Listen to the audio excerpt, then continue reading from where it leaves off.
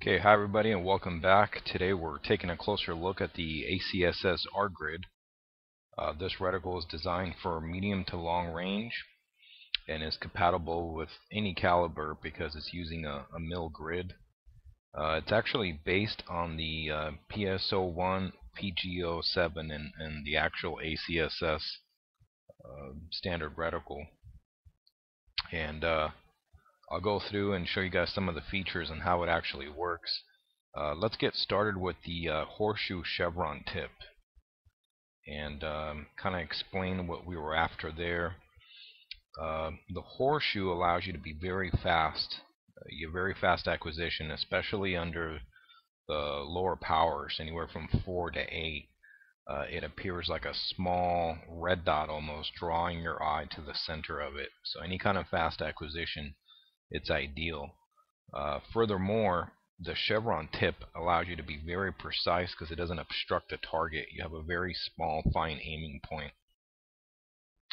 And the horseshoe is also 1 mil apart, so it's 1 mil left, 1 mil right, and we'll get into that when we get to the actual grid of it. So that covers the horseshoe. If you notice over here on the right, there is a ladder, and that's an auto range ladder. It's set for 5'10". It's the average height.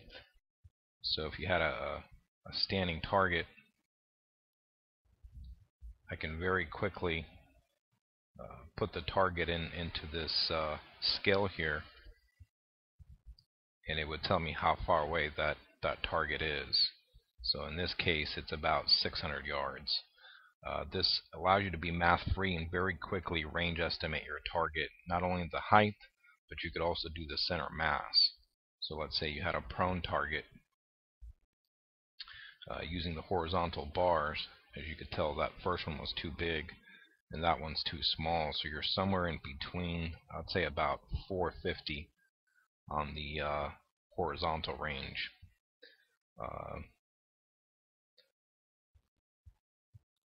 Show you guys the so here it is. It's ranging center mass 18 inches, so that's 18 inches at 400, 500, 6, all the way down to 1,000.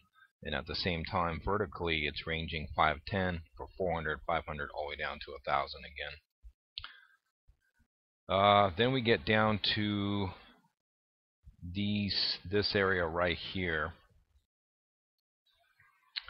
And what we did here, this is actually a mil broken down to 0.10 and beyond. And the reason we did that is it allowed you to range estimate your target far more precisely than you normally would, to where if you're using just a standard mil system and you go to range something using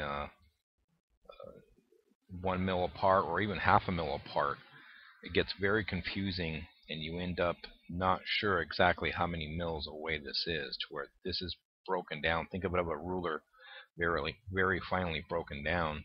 So this is 0.10, 0.2, 0.3. So we can tell this is 0.35. I mean, you can break it down to the 5. Each one of these markings is 1/10 of a mil. So you can even break that down from the 1/10 of a mil. So that it gives you far superior range estimation than you would normally find in other reticles. And the #1 reason shots are missed in sniper competitions is wrong range estimation. So that's a very crucial feature. Here's a picture or a breakdown of what you're looking at. This is your 0, 1, 2, 3, 4, 5, and so on. Obviously the edges would be 1.5, 2.5, 3.5, and so on. And then we get into the grid itself.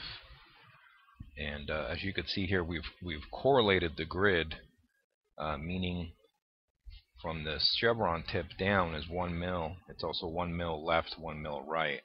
2 mils down, 2 mils left, 2 mils right. So that way you don't get confused. So very quickly, if I say 6 and 2, here's 6, here's 2.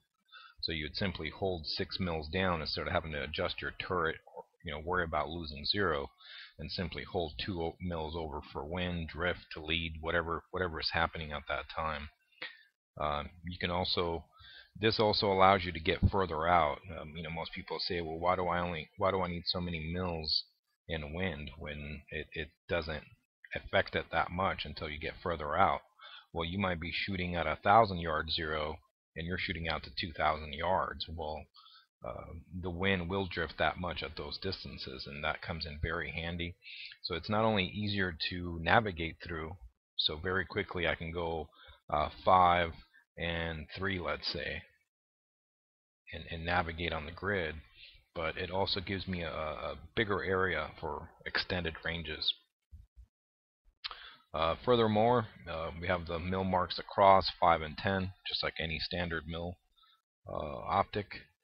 And this would be perfect on any kind of precision, from an AR-15 to a 300 Win Mag, any kind of high precision bolt gun. So hope you guys enjoyed this quick little video, and look for more stuff to come.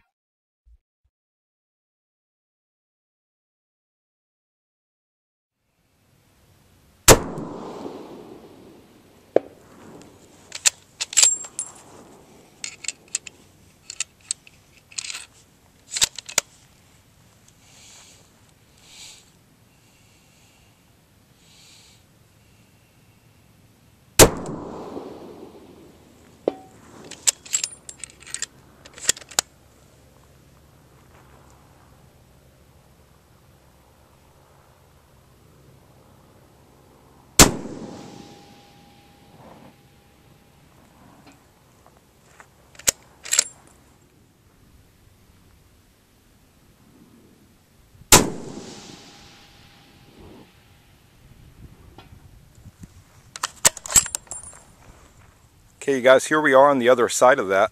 As you can tell, I can group pretty easily on it. This is at 1,000, holding 6 1/4 mil hold, and about 1/4 mil for wind. I should have held a little bit more, but as you can tell, 1,000 yards, you can easily do it with this optic. You don't need to have some super crazy expensive optic to do 1,000+ yard shooting. Hope you guys enjoyed it, and look for more stuff to come.